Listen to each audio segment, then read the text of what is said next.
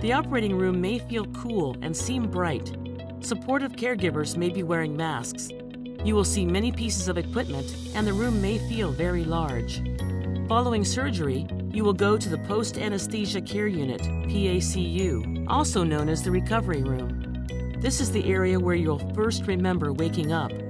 The team in the recovery room will work with your anesthesia provider to keep you as comfortable as possible. Surgical lounge volunteers or a patient representative will update family members hourly on the patient's progress.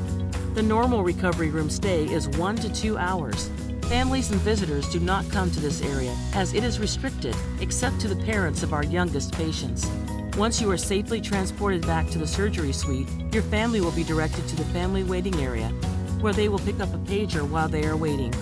The pager allows family to leave the family waiting lounge and go to the gift shop, the gathering place at Sparrow, or stop and get a coffee in the lobby. When surgery is done and the surgeon is ready to speak with family, the pager will go off and family will be escorted to a consultation room. At this time, the patient will be arriving in the recovery room. Throughout your stay, we will do our very best to keep you updated on any delays as we are made aware. If a patient is going home the same day, they will be taken to a post-op area where family may come to see them, and they will be prepared for discharge. If a surgical patient is going to stay in the hospital, a bed will be requested and the patient will be sent to the designated floor. Members of the team will be in the post-op area to assess you and evaluate your pain level and go over how to care for yourself at home. Prescriptions can be filled by family members while you are waking up in the main lobby at the pharmacy window. Caregivers will also explain medications and their side effects. We will do our best to keep you comfortable. You will be discharged when you are safe to go.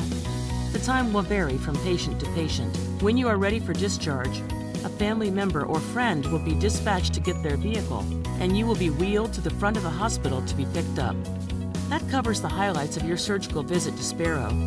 At any time, please let one of our caregivers know if you have any questions or concerns. We hope this video has been helpful, and once again, we appreciate you coming to Sparrow. Choose wisely. Choose Sparrow.